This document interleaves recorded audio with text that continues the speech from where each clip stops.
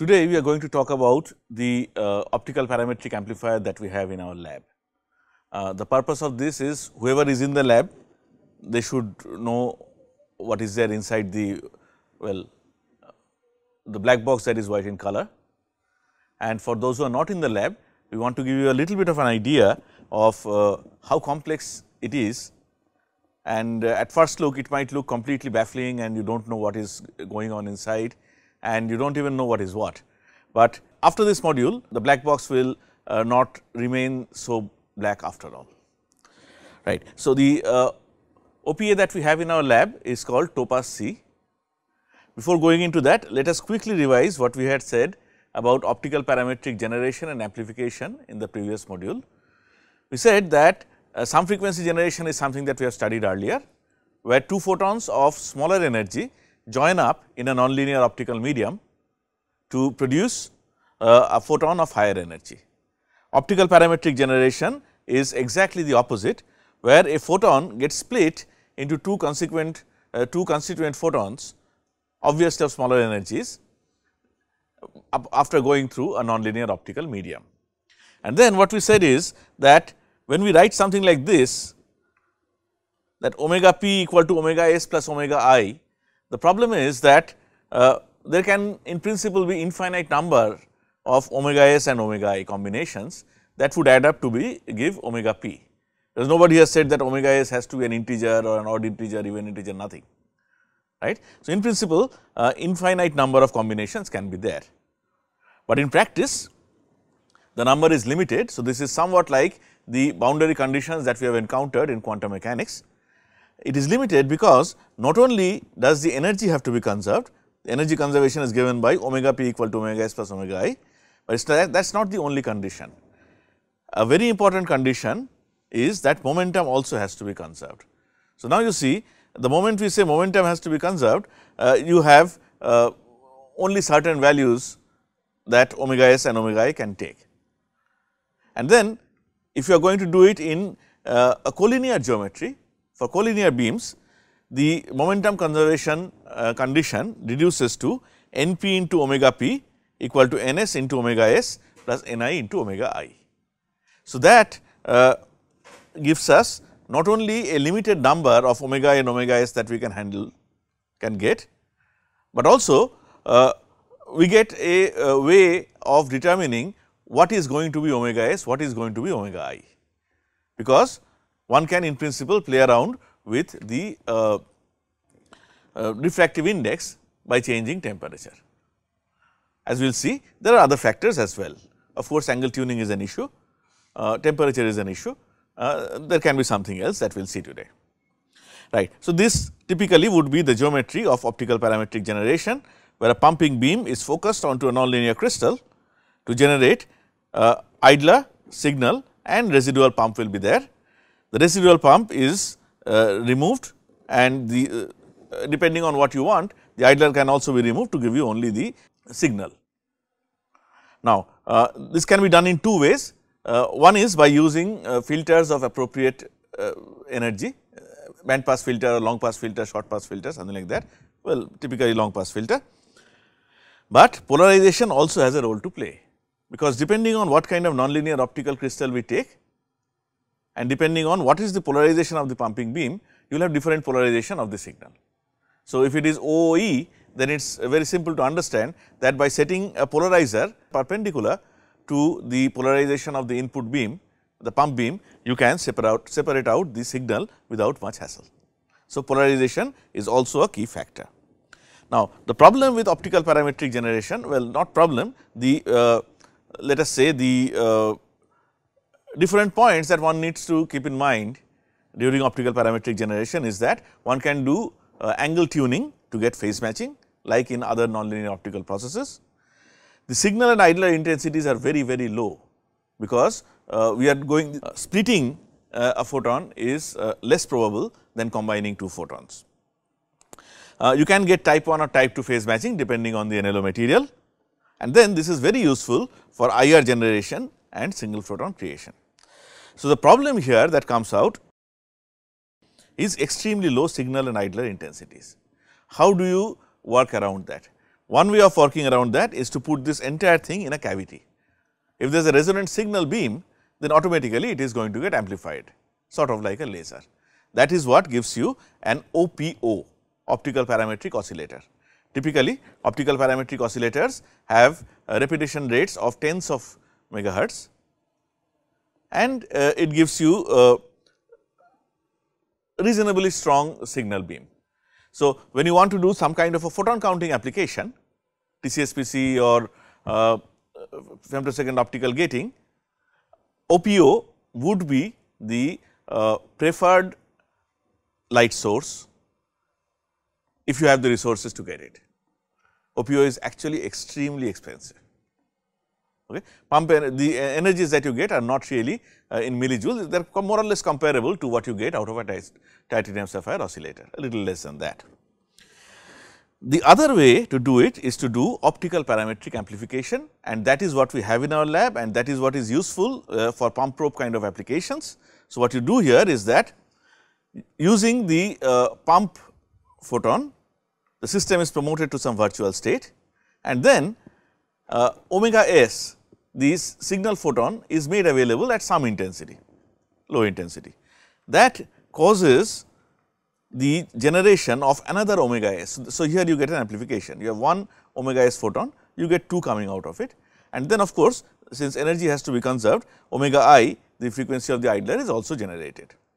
And here what we show here is a typical set layout of an optical parametric amplifier, whether the pump and the signal photons are perpendicular in polarization to each other. We are using LINBO3, which gives you EOO kind of phase matching. So, what you get is you get the signal and idler to be horizontal in this setup, pump remains vertical. So, next thing is you put in a polarizer and cut out the pump, you set the polarizer to horizontal polarization, and then the signal and the idler goes out. Now, if you put in a filter which is going to cut out IR, then the idler is cut out and you get the signal coming out. Or if you want the idler to come out instead of the signal, then what you want to do is you want to use a long pass filter which will allow IR to go through and cut the visible. Okay. So, this is what we have studied already, and this is what our white colored black box looks like. TOPAS C, this is where we do optical parametric generation. So, what we will do in the next 20 minutes or so is that we will try to open the lid and see what is there inside. So, first of all, TOPAS C needs a pump beam, right, and the pump beam that we typically feed into it in our lab is the 1 millijoule, typically 1 millijoule or 1.3 millijoule from the output of our regenerative amplifier.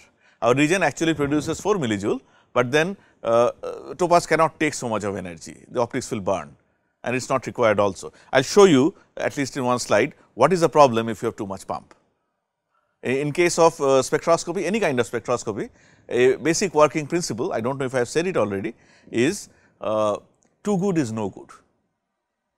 Sometimes you might think that you focus tightly and then perfect focus is going to get you the perfect output. That is not correct, because you focus too tightly, then your optics might burn, or you, in case of white light generation, you might get what is called filamentation.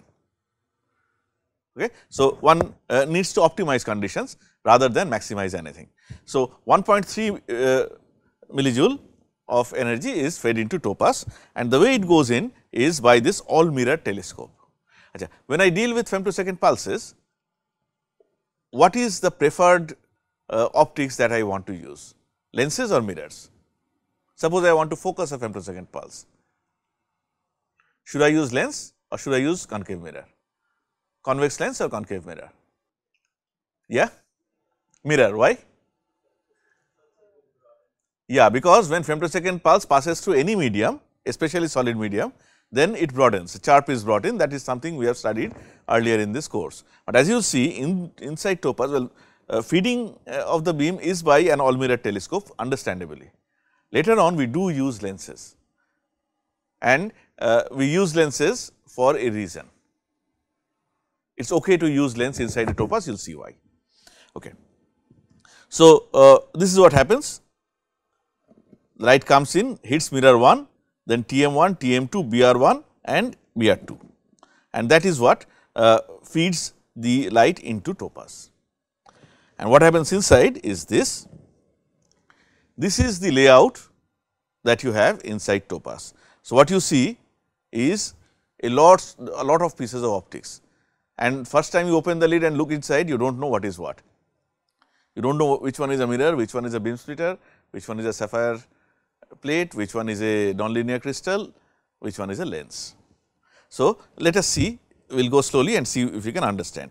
But to start with, let me give you an overview. What you have is, you have this input pump beam that is labeled 1. Okay. It goes through a beam splitter BS1, and we will do this all over again in the next slide. This beam splitter 1 reflects almost 80 to 98% of the beam, depending on how much power you put in, to this direction towards M7. What it does? It does, so that branch is called the PA2, power amplifier. PA means power amplifier. So, 80 to 90% of the input beam is used as a pump for the second stage when you generate strong signal, right. So, second stage of power amplifier, or sometimes it is just called the power amplifier. And the remaining 2 to 20% of light goes to beam splitter, is picked up by these two lenses L1 and L2 convex lenses. See, we are using lenses here. What is the role of these convex lenses? We will discuss in the next slide. But the crux of the matter is that this second path, which is denoted, third path, which is denoted 3 here, that is for generation of white light. So, that beam is called WLG pump beam. WLG means white light generation. Why do we need white light here? Because the purpose of using this piece of equipment is that we want to generate different colors, and we want to generate as many colors as possible at will. So, now if you want to do that, since you know how an OPA works anyway, you understand that you have to make available little small amounts of signal beam of as many colors as possible. If I have monochromatic signal beam, then I can only amplify that color, right. But that is not what we want wide tunability, and the widest possible tunability one can get in this situation is by generating white light. Okay. So, white light is going to provide the signal that is going to be amplified later on. Okay. So, this path 3 is for white light generation pump beam, that what it does is it goes and it produces the white light. I do not know if it is very easy for you to see here, but we will see it later on. So, do not worry. Fourth one is PA1 pump beam. What does that mean? Okay, you generate white light here. You see this WLG written in white, and you see this beam that is in, do you see the white beam? That white beam number 5 is the white light beam. So, white light generation takes place here on a sapphire plate, very much like what you do in your pump probe experiment. Then this white light goes straight onto this NC1. Can you read NC1 written in white? So, this NC1 is the first nonlinear crystal. There white light goes in as a signal, and then path 4 is your PA1 pump beam. PA1, PA here is once again PA means power amplifier, but PA1 is also called a pre-amplifier. So, what you do here is that in this NC1 you generate the first, you amplify the signal beam for the first time, okay, and see what has happened. So, the reason why it is drawn in yellow is that what it means is you select which component of white light you want to amplify. Okay. How you select? We will come to that. Okay. One of the components of white light, so this component color is the optical parameter. We are amplifying an optical parameter, right. The optical parameter you are amplifying is a particular color or frequency. So, that signal is amplified first, then it goes here. So, this is path 6, path 6 is a signal beam, goes here, comes straight, And then here you see there is another nonlinear crystal NC2, that is your amplifier. So, already once amplified signal beam is amplified for the second time in this NC2. And how is it amplified? Here now what you do is, one thing I want to say is, on this NC you see this white light and the pump are actually collinear. From this diagram it might look that they are a little non-collinear, they are not, they are perfectly collinear. Okay? And here in the second stage what you have is, you have this 80 to 98% of the light that was there in path 2, PA2 pump beam, that is also made incident on that. No, I made a little bit of mistake. Here it is non-collinear, sorry. On NC1 it is non-collinear because you want to separate the pump from the signal. In the second part, in NC2 it is collinear. Okay? Right. And then you have some dichroic mirror here, which lets the signal go through and reflects the pump beam. So, pump beam can come out from this port. Okay? Of course, what you could do is that this pump beam itself is going through nonlinear crystal.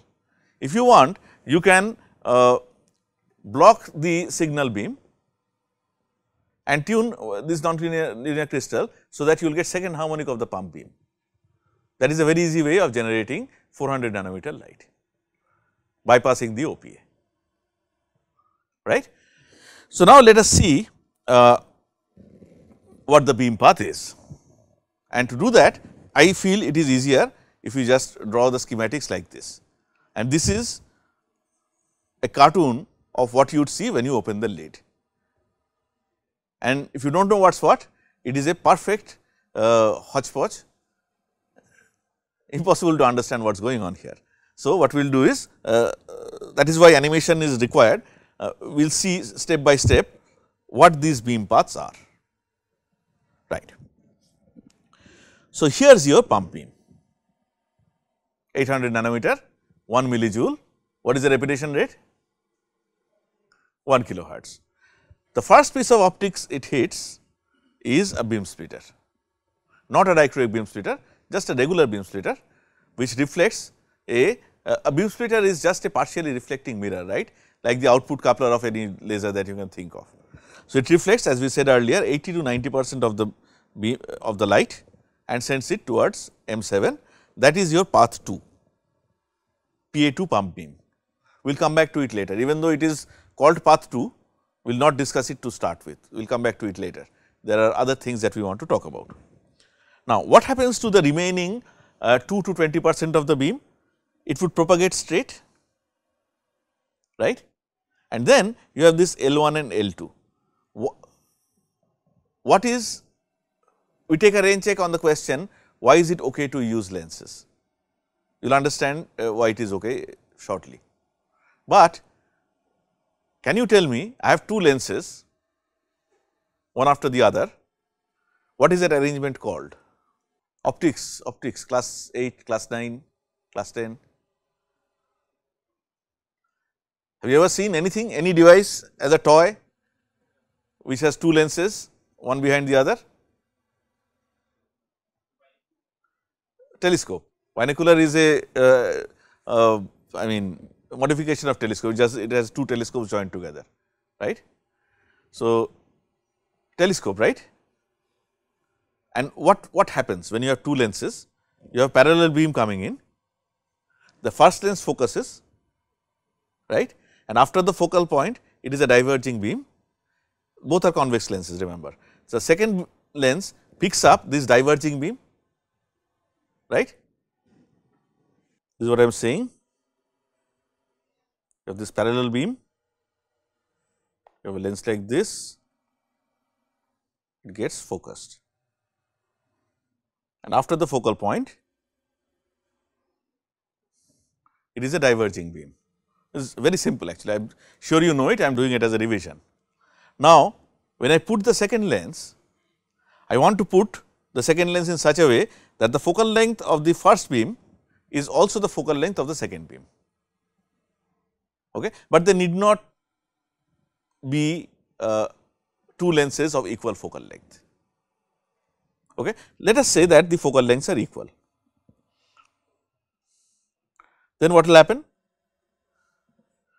You will generate the same collimated beam, okay, right, but it makes no sense. Why put the lenses in between unnecessarily? But if you have a situation like this,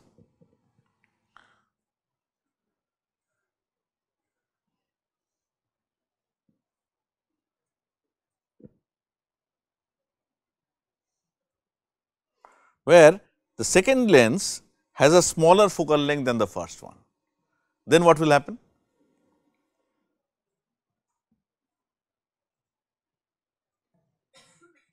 Then the output beam will have a smaller beam diameter, right.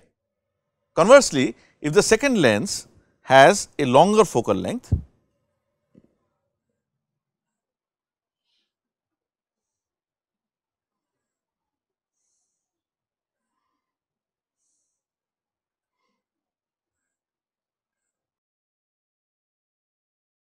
then the output after the telescope is going to have a larger diameter, right. So, the reason why one uses a telescope is, in case you want to change the beam diameter, want to make it shorter, want to make it longer, you use a telescope comprising two convex lenses, where two convex lenses with different focal lengths. Depending on whether you want to expand the beam or whether you want to, well, I do not want to use the word contract, de-expand the beam, maybe contract the beam. You are going to use the lens with focal length first or second. In this case, the case that we are discussing, we use a focal length, we use a longer focal length first. So, what I am saying is L1 has a longer focal length, L2 has a shorter focal length. So, what will it be? Will the beam get expanded or contracted, right? So, the purpose of using this telescope is that we want to make the beam diameter a little smaller, because after this stage it has to go through some iris. So, you do not want the beam to be too large. Of course, you can put an iris and cut out part of the beam, but then you are losing out on energy. That is why you need arrangement like this. So, this telescopic arrangement is very common in optical instruments, especially if you want to do microscopy and all, they are ubiquitous, they are there everywhere, all right. So, what we have learned so far is the beam comes in, hits BS1, almost all of it gets reflected, a small part of it gets transmitted, and the size of the beam is decreased by using a telescope comprising of L1 and L2. Okay. What happens after that? We study in the next module.